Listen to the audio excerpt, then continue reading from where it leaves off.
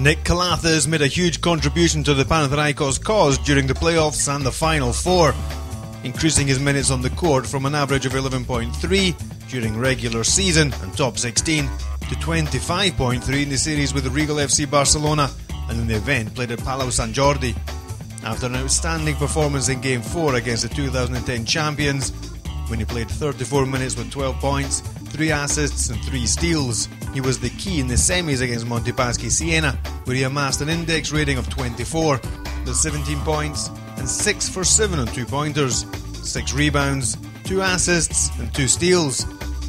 In the final against Maccabi Electra, he helped his team with 6 assists, 2 steals and 4 points in 22 minutes on the court.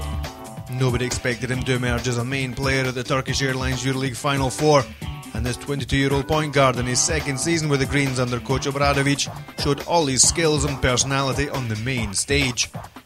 He played college basketball at Florida University and had an average of 13 minutes and 3.5 points per game in his rookie year in EuroLeague. He was named the player of the game in the semi-final with Montepaschi. Nick Calathes, Turkish Airlines EuroLeague 2010-2011 champion.